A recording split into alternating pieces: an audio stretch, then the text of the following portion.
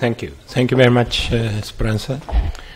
Today I would like to make a presentation of the fire resistance of polymer-modified cement mortar for RC structures. It is a great honor for me to make this kind of presentation in the Rilem Spring Convention. So, anyway, you have already known that the reinforced concrete structure is deteriorated due to the heavy corrosion, like this photograph. It is because of the carbonation and the chloride-induced corrosion of the reinforcing steel bar. In these cases, usually the polymer-modified cement mortar are used for the patching work or the repair because the bonding properties of the polymer cement mortar is better than the ordinary cement mortar. But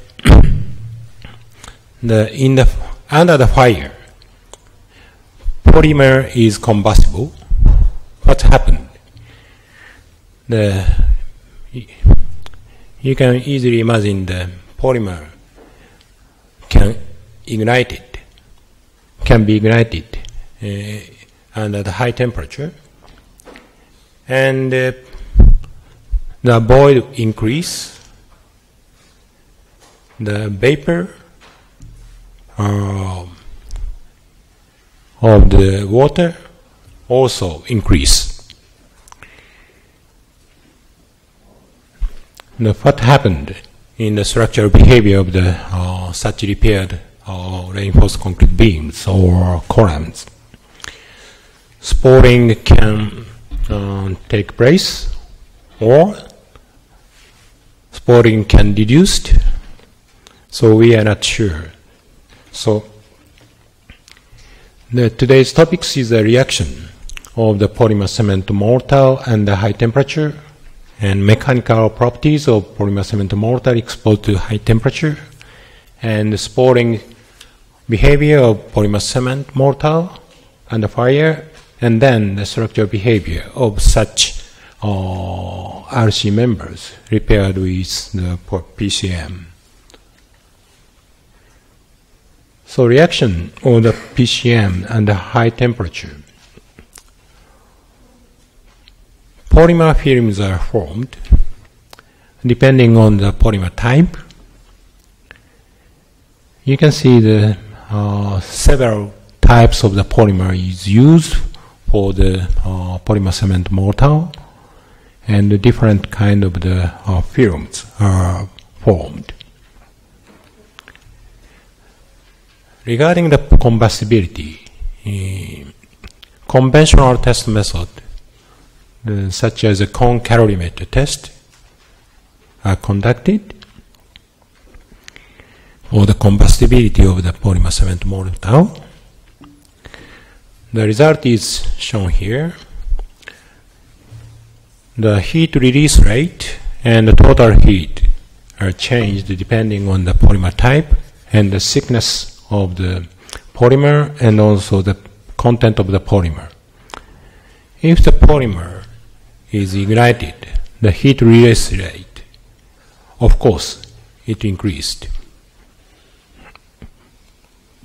But this graph shows the heat release rate is depending on the thickness of the polymer cement mortar.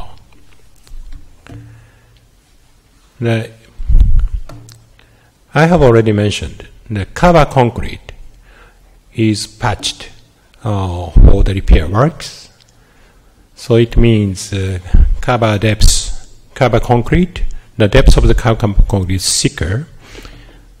You can see from this figure, you can understand the heat release rate is smaller than the thinner polymer cement mortar, but it is depending on the test method, cone calorimeter test. In the practical case, probably it's different behavior will happen. And also that we measured the changes of the weight and heat release rate. It has a relationship.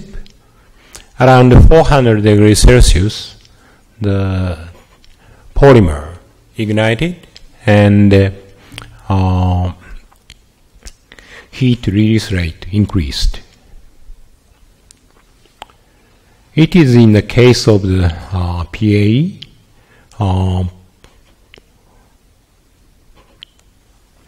And also the polymer is under 200 degrees Celsius or 400 degrees Celsius. The pore can be ignited, and also the pore volume of the polymer cement mortar increased. It depends on the content of the polymer also. What kind of gas is generated? Normally the carbon dioxide, also methane also generated in this EVA polymer. And how much the gas pressure is. So in this case, we measured by using this kind of pipe embedded in the mortar. The gas pressure mostly is due to the water evaporation, not due to the polymer gas evaporation. Because you can see here, the polymer content is nothing, zero. In that case, the pressure is much higher than the polymer used. And in this EVA polymer, the content increase, the pressure decrease. So it means the sporing, explosive sporing does not take place in this EVA polymer. But it depends on the type of the polymer. Here, this case, the sporing, usually the concrete, the sporing take place around 200 to 300 degrees Celsius. The polymer has to make a void increase. In that case, the possibility of the sporing decrease. But here, the gas generation from the polymer increase here. So I can suppose if the gas generation rate is lower than the polymer pore volume increase rate, the gas can move to the surface and it is emitted to the air, no sporing. But the gas pressure is higher than the speed is higher than the pore volume increase. The gas remains in the polymer cement mortar. It causes sporing. So you can see this photograph. The polymer content increase and around 400 degrees Celsius. This mortar, after the test, the color is changed to the somewhat black. It means carbon is remained in the pore. Sometimes it causes the pressure increase around 400 degrees Celsius, causing the explosive sporing. Then we conducted a test for the mechanical properties of polymer cement mortar and high temperature.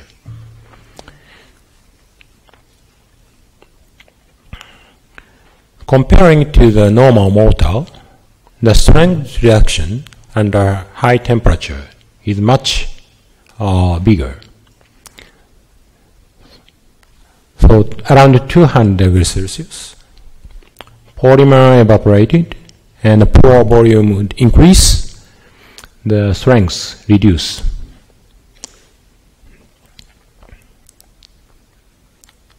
Also, the elastic modulus decrease, but the decreasing rate comparing to the normal mortar is almost the same.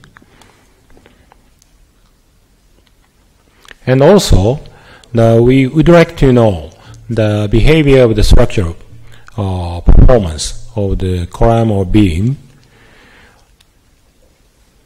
We measured the bonding strengths between the polymer cement mortar and concrete, original concrete, because the integrity of the such two kind of the polymer cement mortar and concrete should be integrated under the fire also. So in this case, it depends on the polymer type. VVA and EVA, two cases, around 200 degrees Celsius, the bonding strength between two materials decrease significantly. And also we tested the polymer cement strengths between the polymer cement mortar and the reinforcing steel bar to know the structural behavior of the concrete structures. So these decrease will take place over 200 degrees Celsius. So these information are very important to analyze the structural behavior of the repaired structural component. And also, we have to know the heat conductivity of the polymer cement mortar under fire. I mentioned the pore increase under fire in the polymer cement mortar. It causes the heat conductivity increase. So we measured the temperature by thermocouple embedded in the concrete beam, and the heated from the heated surface, this graph shows the temperature on the reinforcing steel bar. In the normal concrete, it reached the 500, but in the case of the polymer cement mortar, it decreased a little. So it is because of the pore volume increase of the polymer cement mortar. But if the sporing take place, the reinforcing steel bar exposed to the fire.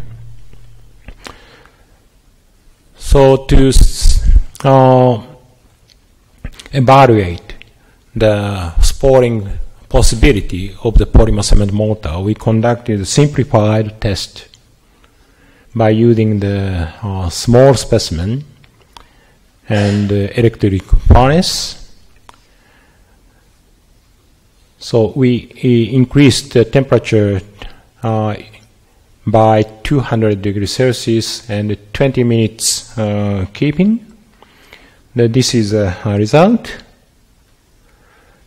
This is the sporing behavior in the reinforced concrete members repaired with polymer cement mortar, and this is a result of this simplified test.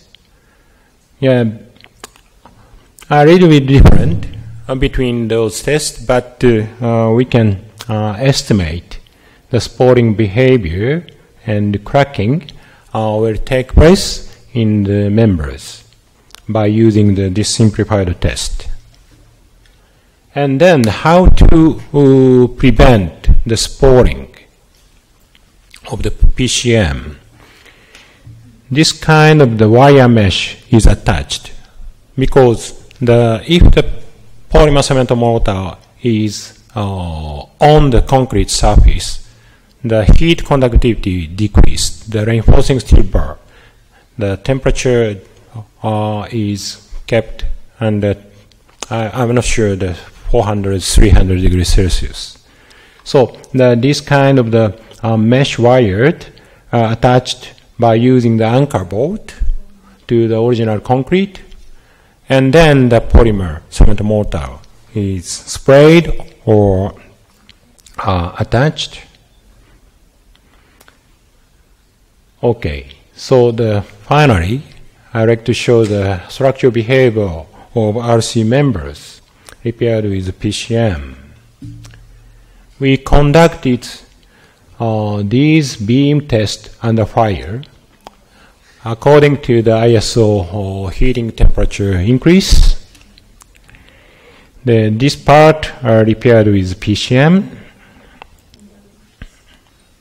This is the result.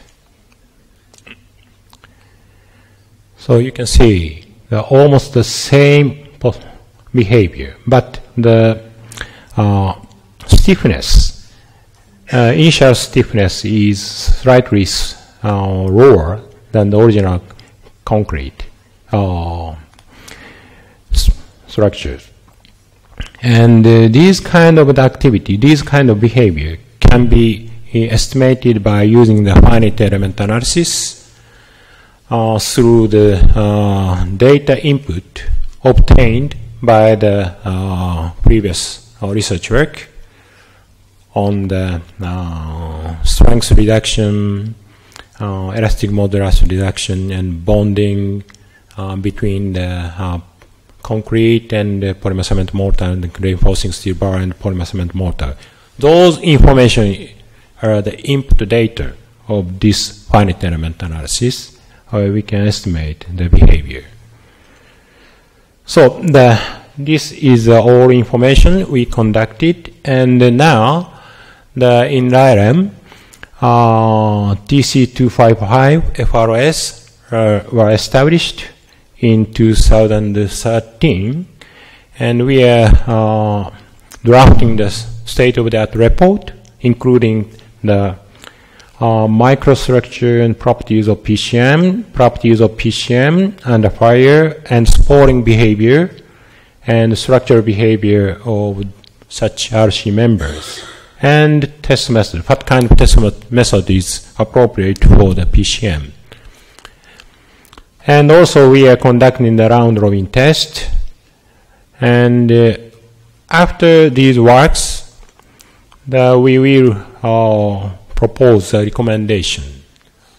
What kind of polymer is appropriate for what scope? What kind of scope of the polymer application? And next year in Nanjing, Rilem Week will be held.